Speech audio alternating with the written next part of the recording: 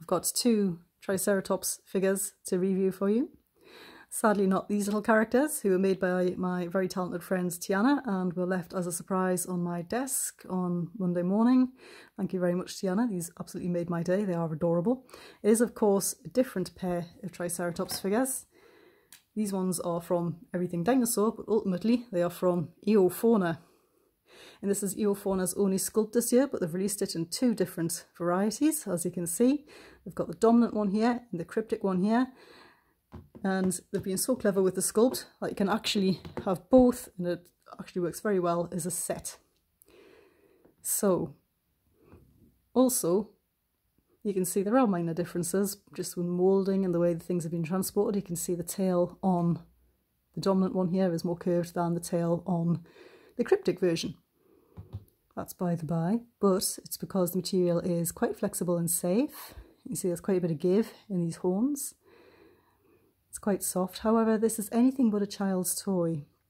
For the price points, you can get both for under £40 from Everything Dinosaur. You can buy them individually for around £20 each, which for a sculpt of this calibre, for something with such high production values, is an absolute bargain to me. I mean, this is going to take some beating, this particular Triceratops sculpt. And Eofauna are all about quality over quantity, and with this Triceratops, they have definitely succeeded admirably. So I'm going to use, I don't have a favourite, although I do kind of lean towards this one. I'm going to use this cryptic version to demonstrate the finer points of the sculpt, as I just feel it shows up a little better in this light with a lighter coloration. Starting with the head, of course. So Yoshi's Trike is, I believe, in a private collection and has not yet been described. And depending on who the owner is, it could be a while before it is. And so we've mostly got the skull. And that shows that Yoshi's Trike had incredibly long horns. So that's been shown by Eofauna here in this sculpt. Incredibly long, slightly upwardly twisted horns, as per Mark Whitten's research as well.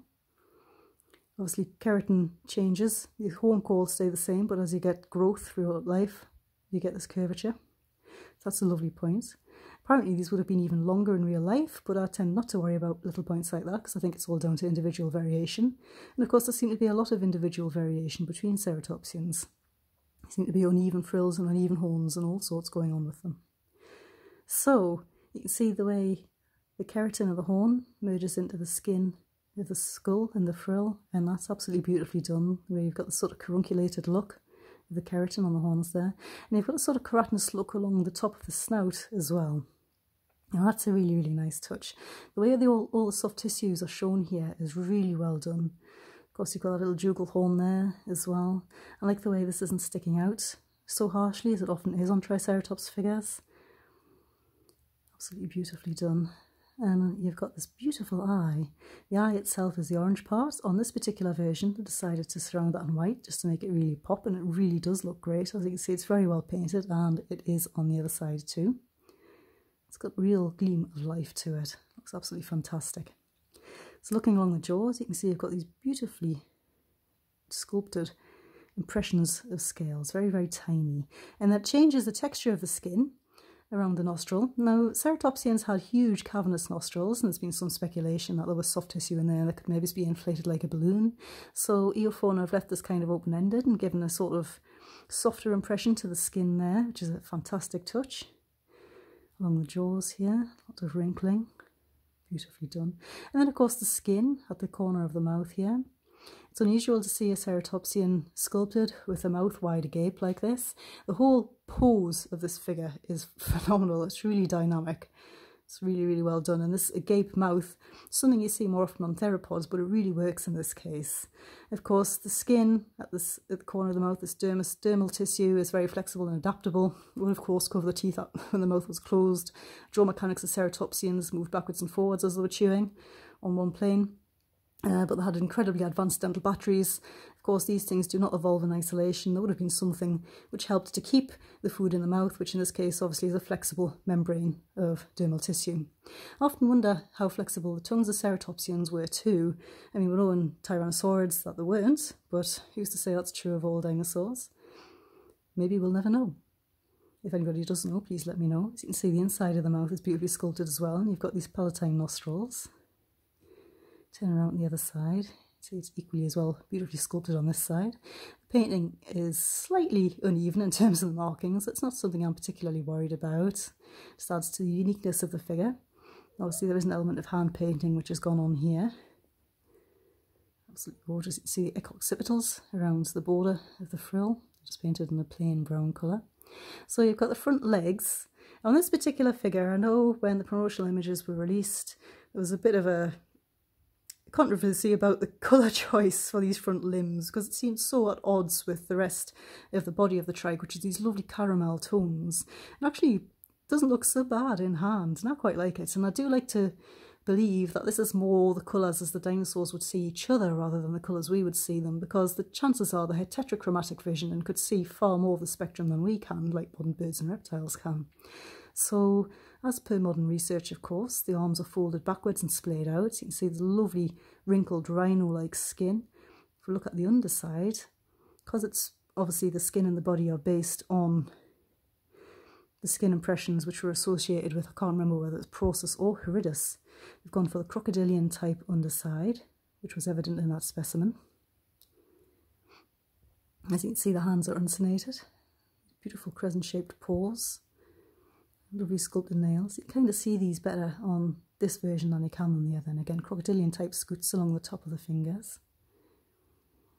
The overall sense of movement in this figure is excellent. Again, Eofauna tend to start from a skeleton and build the musculature and the skin over the top of that. As you can see from the skin texture, you can see it's got the little shield scales all over as per that of the Triceratops specimen too, which is absolutely beautifully done and a very nice touch.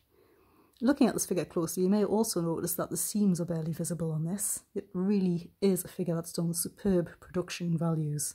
It's a very complicated paint job. For the price, you really won't get a better figure than this. It's absolutely outstanding. So the other thing that Eofauna have done here, obviously because it's stood in a sort of strong, resolute position, but this back leg is raised, it's a bit difficult to make it out in here, but you can see that the soft tissues of the belly are pulled up there as well. It's not just a belly hanging and then the soft tissues just around the leg. They've actually taken into account the movement of the soft tissues underlying that too. Absolutely fantastic touch. Lovely wrinkles and folds behind the frill. I often wonder what sort of parasites ceratopsians must have suffered from around the back of the frill, because it's not exactly somewhere they could get to scratch, so there must have been a whole ecosystem of small bird-like creatures which lived on or around them to help them with that. Kind of like you see little fish on a reef cleaning larger fish and sharks. There is a beautifully sculpted cloacal vent here, which is quite crocodilian. It's not so clear on this version of my figure because there's a bit of a paint splash there. And of course that incredibly slim, short tail that Triceratops had as well. The whole girth of the body's fantastic. There's no shrink wrapping at all. You can really see the movement of the tissues across the body. Absolutely beautifully sculpted. They've chosen to sculpt larger scales on the flanks here. Just a nice touch. And again, the scales adjust with the contours of the body. You know, they're not all one size, regardless of the contours, which you see quite a lot with sort of cheaper figures. And just adds to the general realism of the piece. So it's absolutely stunning looking trike figure in both variations. Of course, this is designated as the dominant variation. In some ways you can see that lovely skin detail around the face a little more clearly. And I think the mouth is a little better painted on this one on mine as well.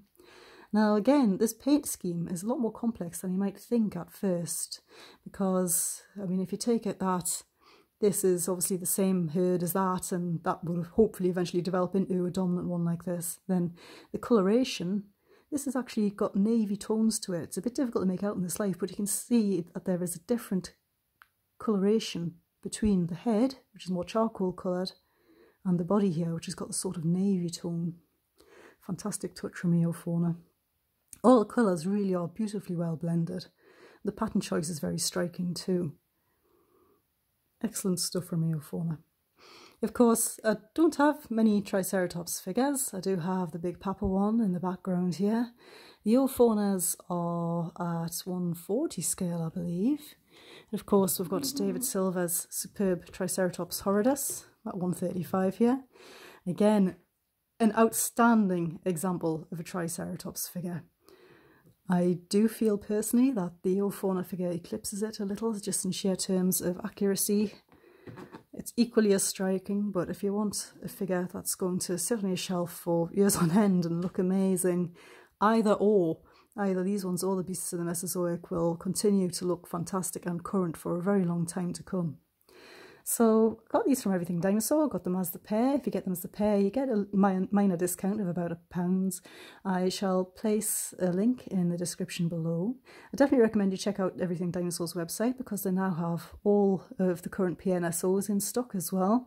And get there quickly because they do sell out very quickly. I would have liked to have also purchased the new Wilson. I was slightly staggered at the cost of that figure, but I will definitely get it at some point, as well as a load of the other new PNSO figures which are coming out. Everything Dinosaur also have the superb W Dragon, Giganotosaurus and Giraffe Titan figures, and the Giraffe Titan figure seems to be around £65 mark, which seems to be a very good price for that figure to me. So please definitely go and check them out. They're a very ethical company. They adore dinosaurs, they adore their customers. Definitely worth checking out. So I hope you've enjoyed having a quick look at these two absolutely superb figures with me. The sculpts are absolutely amazing. I highly recommend these for any collection, and I hope to see you in the next video.